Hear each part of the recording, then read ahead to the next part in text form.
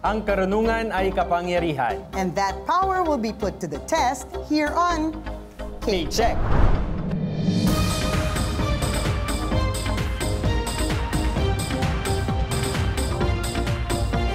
Hello everyone, I am Jules Gia. Ako naman po si Attorney Gabby Concepcion, and this is KCHECK. The search continues for those na gustong sanayin at palawakin ang brain power nila through competition. Titingnan natin kung kakayanin nila ang brain workout na inihanda natin for them this season. Samahan niyo kami until the final week of competition when we reveal a new KCHECK champion. 4 na contestants from UP Diliman ang dadaan sa ating Karunungan Check sa araw na ito. Firstly, we have Earl. Earl is a geography student who likes to listen to music. His current favorites are Adrian Lenker and Sufyan Stevens. Next, we have Martin. Si Martin naman ay isang civil engineering student whose hobbies are watching anime and foreign series, cycling, basketball, and video games. Sunod naman, we have Jubal. Jubal is an industrial engineering student who likes playing basketball, reading manga and manhwa, and playing League of Legends. And finally, we have Ira. Ira is a 4th-year business administration student. Her hobbies include watching NBA games, going to the gym, indulging in K-dramas, and listening to Taylor Swift, The Script, and OPM. These 4 will be competing under the watchful eyes of today's KCHECK panel of experts. Our first expert is Professor Mitzi Reyes, former Dean of the College of Fine Arts, UP Diliman. Next, we have Professor Ricky Nelias of the Institute of Chemistry, also from UP Diliman. And last but not least, Professor Luisa De Leon Bulinao, former Chair of the Department of History, UP Diliman. And now, contestants, it's time for round 1. Get ready to buzz in and collect those points. But make sure you wait until you are acknowledged by the host. Correct answers are 10 points each. Let's begin.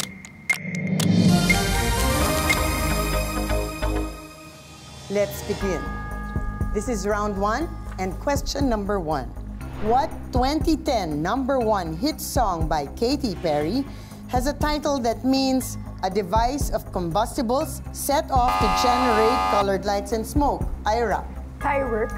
Firework is the correct answer. KCHECK. Question number 2. What family of musical instruments do the guitar and violin belong to? Ira. String instruments. Yes, the guitar and violin belong to the string family. That's the correct answer. KCHECK. Question number 3. In January 2024, Gabriel Attal became the first openly gay prime minister of which European country?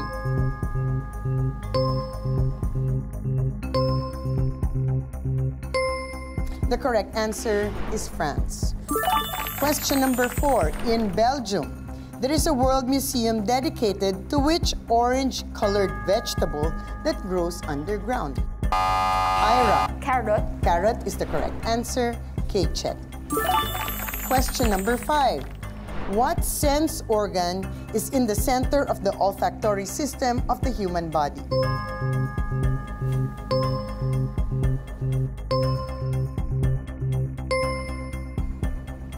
The nose. The nose is the correct answer. Question number 6. What do you call an ice cream flavor that is a mixture of coffee and chocolate, or a type of good quality coffee from Yemen? Ira. Mocha. Mocha is the correct answer. KCHECK. Question number 7. In zoology, a caterpillar turns into what insect when it metamorphoses into an adult? Jubal. Butterfly. Butterfly or moth is the correct answer. KCHECK. Question number 8. What improper fraction is equal to 2.5? Jubal. 5 halves. 5/2. 5 halves or 5/2 is the correct answer. KCHECK. Question number 9. The towns of Lemery, Agoncillo, and Laurel in Batangas are often under alert because they are in proximity to what volcano? Ira. Taal volcano. Taal volcano is the correct answer. KCHECK. Question number 10. Which Hollywood actor played the lead roles in the films Edward Scissorhands, and the Pirates of the Caribbean series? Earl. Johnny Depp. Johnny Depp is the correct answer. KCHECK. Question number 11. A 7.6 magnitude earthquake centered at the Noto Peninsula in Ishikawa Prefecture on January 1, 2024 caused tens of thousands to be homeless. In what country did this New Year's Day earthquake occur? Earl. Japan. Japan is the correct answer. KCHECK. Last question for this round, question number 12. What sports equipment used to hit balls has the same name as a flying mammal? Jubal. A racket. No. Anong flying mammal ang racket? Yes, Martin. Bat. Bat is the correct answer. KCHECK. And that's it for our first round. Maraming salamat, attorney, for that round. We have Ira in the lead with 50 points. Tied naman with 20 points each, si Earl at si Jubal. At si Martin naman ay may 10 points. Okay, so dito sa show natin, meron tayong portion dito na we get to know more about you. Okay? Chikahan portion. Chikahan portion natin. So unahin natin si Earl.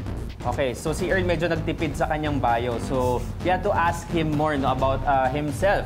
Ang sabi niya, he listens to Adrian Lenker and si Sufyan. So Earl, introduce mo naman sa amin itong artist na to para ma-add namin sa Spotify later. Ay. So, currently exploring po ako sa folk and indie genre. And currently, sila po yung favorites ko. Indie music. Okay. So Now let's talk to Martin this time. Which video game are you currently playing? Hindi ba ito nakaka-distract? Anong sabi ng nanay at tatay mo? Yung current ko po pinaplay together with them din is yung League of Legends. And hindi naman siya nakadistra kasi parang nag-aalat naman ako ng time para doon. Priority pa rin naman yung pag-aaral. Pero parang pwede rin mag-disc jockey or modulated ang boses. Diba? okay, thank you so much sa inyong dalawa. Mamaya kakausapin din natin yung ibang contestant. Oo. Diba? It's always interesting to talk to our contestants, but we need to move on and you need to get ready because we are now going to round 2 next sa pagbabalik ng KCHECK.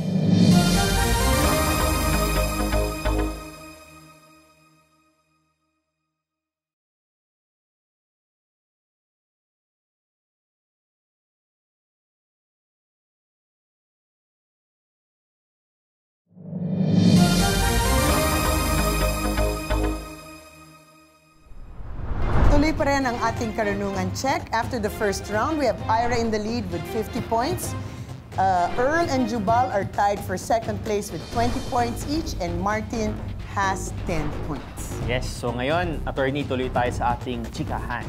Okay, so bukod sa manga na kinahihiligan ng marami, meron din palang manhwa. Oo nga. Tama ba, Actually, manhwa? na-surprise ako Yes. kanina. Meron palang manhwa. Oh, yan, si Jubal, okay, na may very interesting name din. So Jubal, can you tell us more about manhwa at anong pinagkaiba nito sa manga? Yung manhwa po is parang the Korean version of the manga, which is from the Japanese, di ba? Pero the difference lang po siguro is colorized yung most ng manhwa.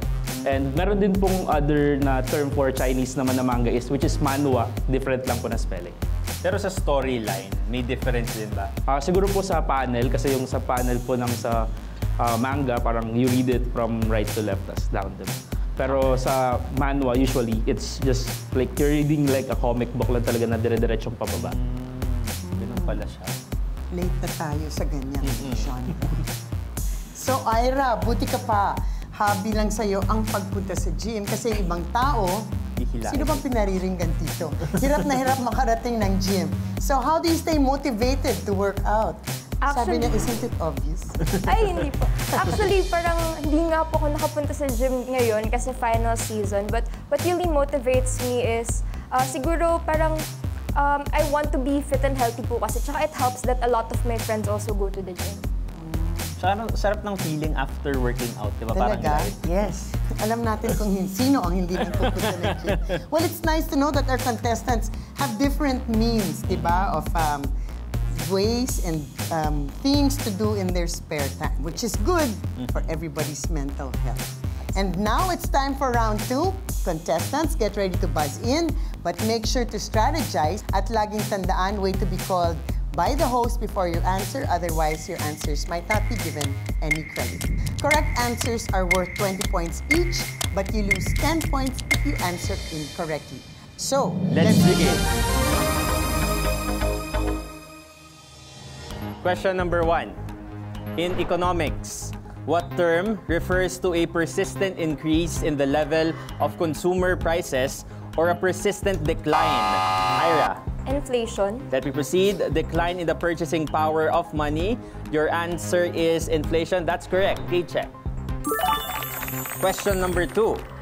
What is the name of the literary character created by Edgar Rice Burroughs who was raised by apes, goes to civilization but returns to the wild? Jubal. Tarzan. Tarzan is correct. KCHECK. Question number 3. Elvis Presley held the record for spending 67 weeks in the Billboard 200 albums chart. In 2024, who broke this record when her album 1989? Ira. Taylor Swift. Let me proceed. 1989 put her in number 1 for 68 weeks. The correct answer is Taylor Swift. That's KCHECK. Question number 4. Which champion bodybuilder shot to fame in movies with Conan the Barbarian, Predator, and The Terminator? Martin. Arnold Schwarzenegger. Arnold Schwarzenegger is correct. KCHECK. Question number 5. Named after a hot spring in Iceland, what do you call a hole in the ground that spurts forth intermittent jets of heated water and steam? Earl. Geyser. Geyser is correct. KCHECK. Question number 6. In 2012, which monarch celebrated her Diamond Jubilee? Ira. Queen Elizabeth. Okay, we cannot accept that. Okay, let me proceed with the question. Okay, in 2012, which monarch celebrated her Diamond Jubilee as Queen Regnant of the United Kingdom for 60 years? You cannot answer anymore, sorry. Okay, the correct answer is Elizabeth II. Okay, so dapat complete na may the second. Okay. Question number 7. Remembered for his quick response to September 11 attacks, Rudy Giuliani has filed for bankruptcy last January 2024. Of what American city was Giuliani mayor from 1994 to 2001? Earl. New York. New York City or New York is correct. KCHECK. Question number 8. In sports, what award in the PBA is named after Baby Dalupan and Red Auerbach in the NBA?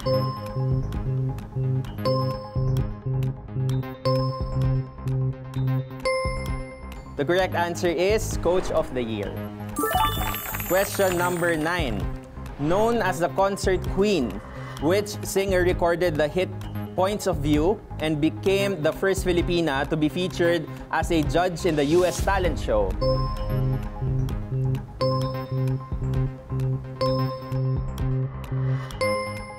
Okay, the correct answer is Pops Fernandez. Question number 10. What is the name of the 1,000-kilometer-long mountain range in Europe that goes through Italy, Switzerland, Germany, and France? Earl. Alps. Alps is correct. KCHECK. Question number 11. In Greek mythology, who was the first woman on Earth who opened a jar that released all misery and evil? Earl. Pandora. Pandora is correct. KCHECK.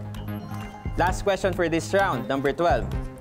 What is the name of the historic region that flourished as an empire 2,500 years ago and is associated with the area that is modern Iran? Ira. Mesopotamia. Mesopotamia is wrong. Jubal. Roman Empire. Roman Empire is wrong. Martin. Ottoman Empire. Ottoman Empire is wrong. Earl?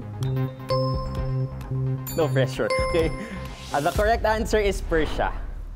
Yes, Persia. Alright. That ends our round number 2. So how did our contestants do after the second round? Well, we now have Earl in the lead with 100 points, Ira with 70 points for second place, Jubal with 30, and Martin for 20 points. That's right. Pero syempre, hindi pa tapos ang laban. Ultimate pagalingan na sa pagbabalik ng KCHECK!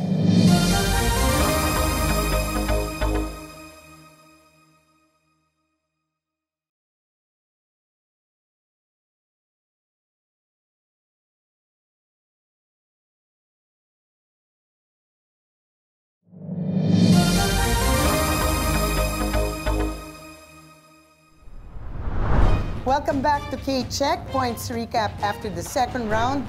Earl in the lead with 100 points, Ira with 70, Jubal with 30, and Martin with 20 points. Pero, hindi pa yan ang final points natin. It's not an indication of what's going to be the result for today. Dahil meron pa tayong paparating na ultimate pagalingan round. Kaya naman, let's go for those points and for the win. Remember, sa ating panel of experts, magagaling ang mga katanungan. Dito, correct answers are worth 30 points each at may 15-point deduction for wrong answers. Let's begin. So let's begin the ultimate pagalingan round with our first question from Dean Mitzi. Okay, here's the question. What is the art of creating, selecting, and executing letter forms? A. Font style. B. Typesetting. C. Letter spacing. D. Typography. E. Earl. Design. D. Typography.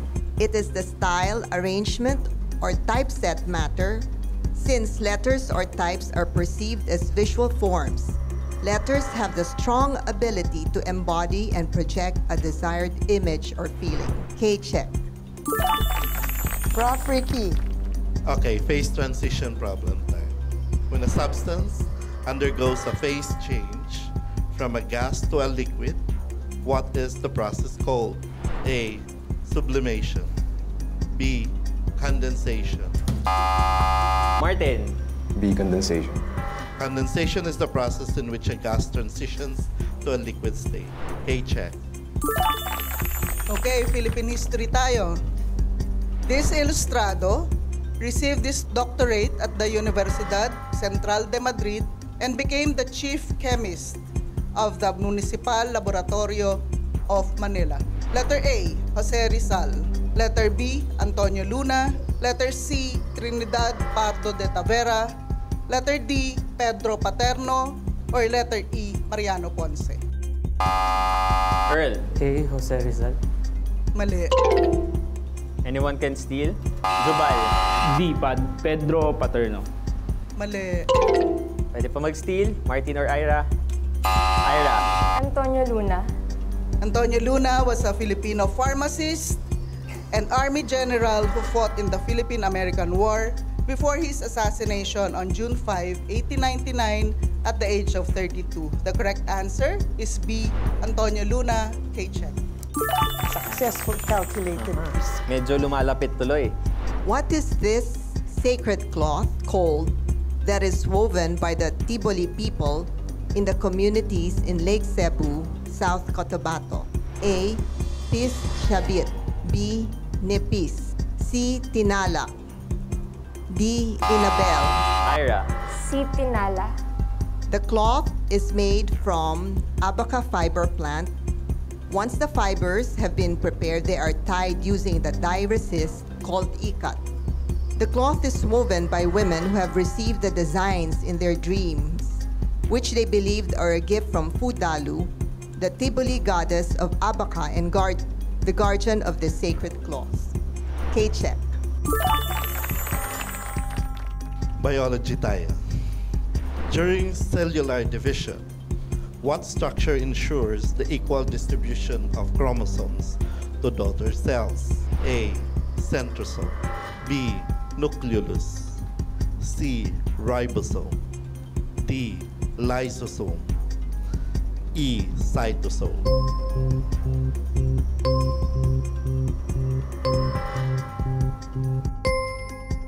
The centrosome plays a crucial role in organizing and separating chromosomes during cell division. The correct answer is letter A. Okay, right now, midway pa lang tayo, attorney. Leading na si Ira. Kanina si Earl ang leading, so sila yung naglalaban dito. But of course, Martin and Jubal, may mga set of questions pa, so kaya nyo pang humabol. Exciting pag nag-uungusan ang mga scores. Prof. Lou. What is the third largest island in the Philippines? Letter A, Palawan. Letter B, Samar.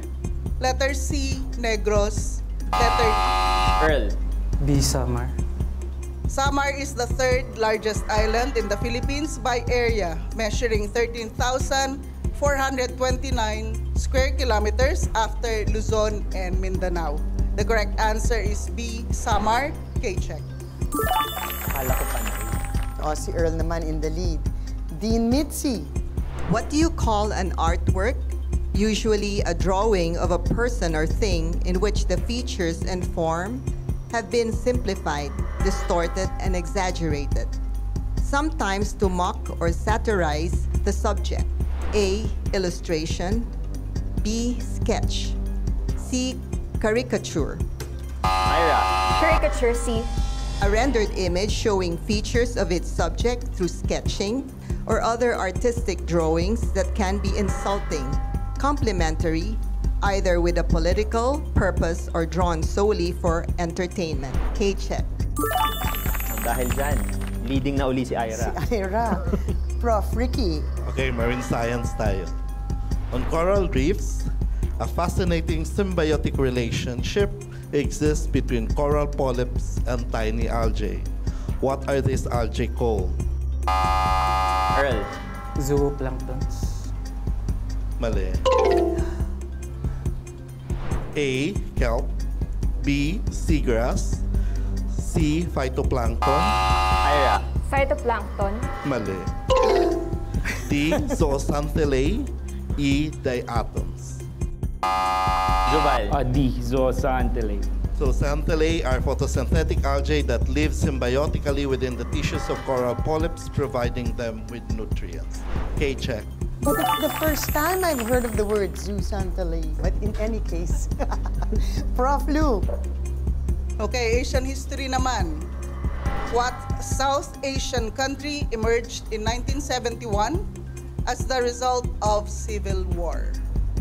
The choices are letter A, Pakistan. Ira. A. Pakistan. Mali. Letter B, Bhutan. Letter C, Bangladesh. Letter D, Sri Lanka. Or letter E, Maldives.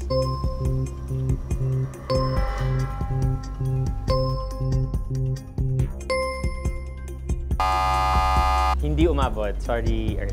Bangladesh was formerly known as East Pakistan when India was partitioned in 1947. It became the independent country of Bangladesh in 1971 with its capital at Dhaka. The correct answer is C, Bangladesh. Nakatay for first place si Earl at saka si Ira. Good luck, everybody. Dean Mitzi. All right, so here's the question. What is the element of art and design that is described as the visual or tactile surface, characteristics, and appearance of something? A. Pattern. B. Texture. C. Rhythm. D. Design. E. Abstract. Earl. B. Texture. It is defined as the look and feel of any surface. It is the surface quality of an object. KCHECK. Leading na uli si Earl. Prof. Ricky. In ecological terms, what is the role of an organism within its community, including its interactions with other species and the physical environment? A. Ecosystem. B. Niche. Earl. B. Niche.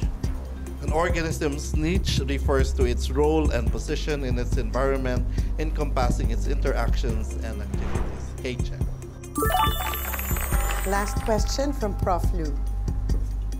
Which country is home to the most volcanoes in the world? Ira. Hawaii.